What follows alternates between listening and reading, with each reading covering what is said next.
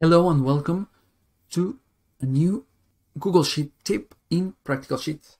Today we're going to talk about pivot tables. I'm going to teach you a few tips and tricks about pivot tables, things that we use a lot for data analysis, okay? So if you want to see more pivot table videos, please just let me know in the comments. But if you want to download the template of these and more than 80 videos that I have in the channel, you can go to the Patreon page where also you can ask me any kind of question about your projects. So let's begin. This is not an intro to pivot tables. If you want, I could do it, but it's just some tips for the people that already use them. So I'm not going to get into the detail of what is a pivot table. I assume you already know. If not, please let me know and I can do an intro video. For now, I'm just going to give you a couple of tips. The first one, when you insert pivot tables, remember that before you had it in data, now you have it in insert. When you insert a pivot table, you have two options. You can insert it in the new sheet, that is what one almost always does, or you can do an existing sheet that sometimes it's useful. So you just select where do you want to do it and you hit OK, create, and that's it. Okay, so you can have it in the same. It's not always recommended, but sometimes is useful. Let's go back. Second tip, always have easy headers. So always have headers and always have easy headers, because when you start to get advanced and try to do, for example, calculated values or calculated fields, you're going to have a hard time if the headers are not easy. What do I mean by easy? Try to maintain, like this is a good example of easy. Try to maintain everything in the same caps. For example, this everything's in lower. If you have spaces, maybe it's better to separate them with this line down. Try not to have too many spaces. Try not to have too many words. And try always to have a header. Let's say we don't have a header here. And let's go to insert and pivot table. So you're going to have this with column E and then you don't know what is it. So very important to have headers and headers that speak for themselves. The nice thing about pivot tables in sheets, or nice almost all the time, maybe when you're a power user and you have a lot of data, this is not such a nice feature, is that the pivot table updates itself. So if I say product here, then go to my pivot table, here automatically the headers update. So this is really, really nice. And also for the data, for example, let's put in our data in our metric, the quantity. So here is 5,498. If I change any quantity, here I'm going to change this to 100. So automatically it changed to 5,597. So this is really nice. But there are some things that are not so dynamic by nature. For example, here I have a table that has 1,001 records or rows. I'm going to add 10 more. Actually, I added 1,000 more, but don't worry. Now I'm going to add a couple of fields. So this is 1,001, 1,002, and 1,003. So let's count here. I'm not going to add, I'm just going to count to say 1,000. And you can see that it hasn't added the new ones, 1,001, 1,002, and 1,003. Why? Because if you see, when I created my table, the range was A1 to 1001. This is one of the neatest tips that I'm going to give you today, is how to make it that it always updates itself.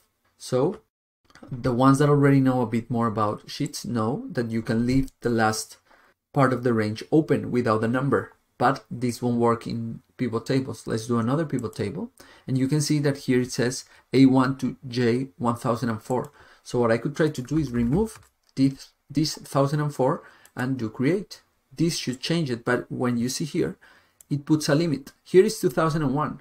So actually the best option, the first best option is to put it up until the row you have and put a lot of rows. But it's not a good practice to have a lot of empty rows in Google Sheets.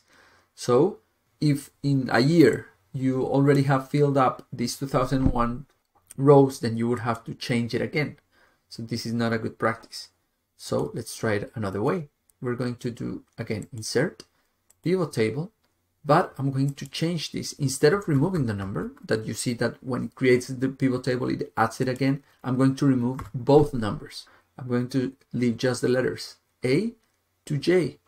Let's create, and you can see here that I don't have any numbers. So let's remove again, just for sakes of this, let's remove all these rows, and just for curiosity, let's see what happens here in the other ones.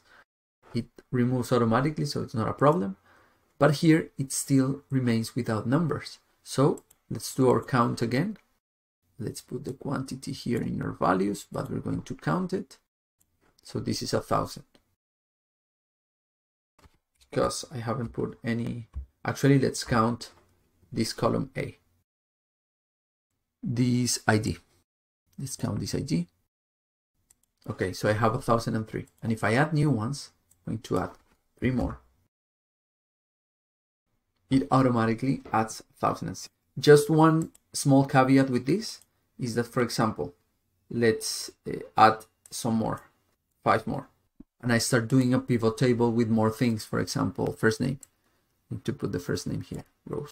So I'm always going to have this empty row that doesn't have a first name. When I have this A to J, it will only count in my sheets the empty rows. So it will say you have 6 rows that don't have a first name. So how do we fix that? This is the only fix we need to do. We need to do a filter. It could be with any of the fields. For example, in this case, it could be ID. Let's remove actually these IDs. I'm going to remove the IDs that are empty. How do I do it? With a value condition in my filters. So I'm going to drag the ID down, and I'm going to say that I'm going to filter by condition, and the condition is that it's not empty. That's it. I hit OK, and it works perfectly. I could do it by another way, filtering the values and removing the blanks, but this won't work on the long run because the new things I add, it won't add it. So the best thing is to filter by a condition. Okay, this is another tip. I don't want this to be a very long video. I'm going to give you 2 last grouping tips. So I'm going to remove the first name. I'm going to remove the ID. I'm going to leave this filter ID always. What I'm going to do is I'm going to put dates on my row, and it will bring the dates. And let's say quantity on the values. What happens if I want to see this by month or by year? One option is to, in my table, to add the month and the year here, and with a formula like month or year using the date. But I don't need to do this in pivot tables. It's a nice feature of pivot tables. I can group this here just by right-clicking, very similar to Excel. Excel does it more automatically, but this works good. I'm going here to create pivot date group, and I have a lot of options. For example, I could say month, and it updates it by month. Or I could say year, and it updates it by year. Let's go back to month. The bad thing about month is that if I have a lot of years, here is adding all the Januaries of all the years, and normally I won't want that. I want to separate them by year. So there are 2 ways of doing this. The first one is to do this year month, so it separates them. And the other one is doing both. One field for year and one field for month. That is what Excel does automatically. So let's go here, right click, let's say month, and then we're going to bring date again to the rows. I'm going to click it again, right click, create pivot date group, and now I'm going to do year. And then the year, I could drag it back here, or maybe even better, can put it in the columns. So now I have my year separated and my months separated. So now I can work with it with filters, in our rows, in our columns, and you can start working with them as you want. I think the pivot tables in Excel are much better than sheets, but I think that for very basic analysis, the pivot tables in sheets are much more intuitive, easy to use. You don't have to know 1,000 things like in Excel. So it's easier, but it's not as powerful as Excel. Okay, so maybe when you want to do custom ordering or things like that, it may be a bit tricky. The last trick I want to show you is, let's leave the quantities here. I'm going to put the products in the rows. Actually, this is not the last one, but close to last. I could group some of the products in categories without having to do another column here again. Similar to the month thing. For example, these appetizers, I would like to group them in one category that is called appetizers. So I could right click, again, very similar to Excel, create pivot group, and then give it a name, appetizer. And I could do other groups, for example, apple. So I'm going to choose with Control all these apples, right click, create pivot group, and here I forgot to put one. I'm just click apples, and maybe this apple star part, and I also want to put it there. So I just need to select this and select this other one with Control and create pivot group, and it just added, but it changed the name, so I need to change it again. So I could do categories on the go. The thing is different from Excel, that Excel leaves a new field here that I can use later. If I delete this, if I delete the group product, or I change my data table, I will lose it. So just be careful with this, but it's a nice feature. Now, the last one I want to do is, I'm going to put the quantity in my rows. So I have these quantities, actually better the amount. So I have a lot of amounts.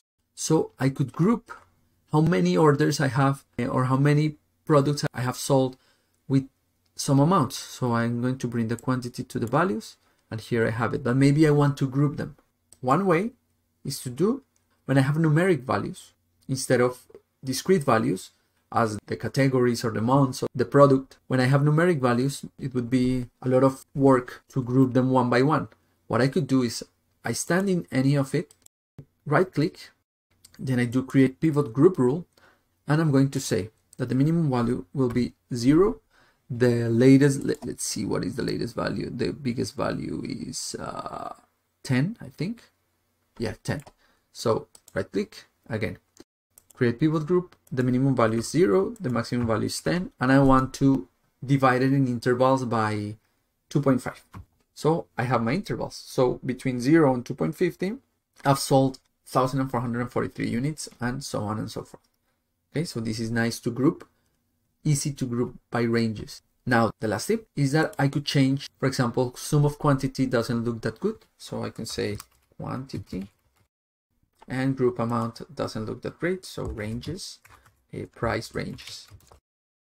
So I could change my titles. Very similar to Excel. And here in the group, you can see that then you can change it, the group and all that. So this is it. I hope you like it. I know that there are a lot of other tips, so just let me know if you like this, and we can do a series too, or just give me your, what other tips do you have? This is not a tip, but it's a really nice thing that Sheets changed, is that you can close this.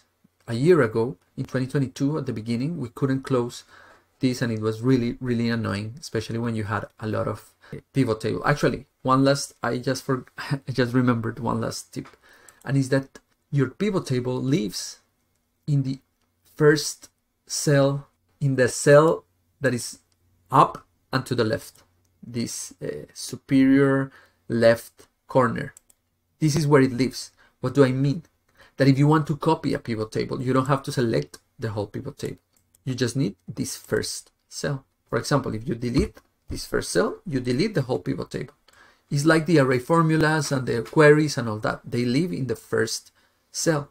So if you want to copy it, you don't have to select it all. Here is a very simple, but what happens if I have a very, very big table with a lot of rows and columns? You just need to paste, to copy A1 or the first cell, Control C, and then Control V, and you paste it. Okay, this is also a neat trick for pivot tables. I know there should be much more tips. If you like this, we can do a second part. Thank you so much. See you next time.